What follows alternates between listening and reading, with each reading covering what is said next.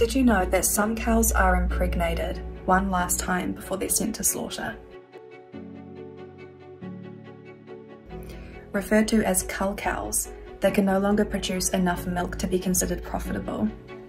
These cows are transported and killed while they're still pregnant so that the industry can collect blood from her unborn calf.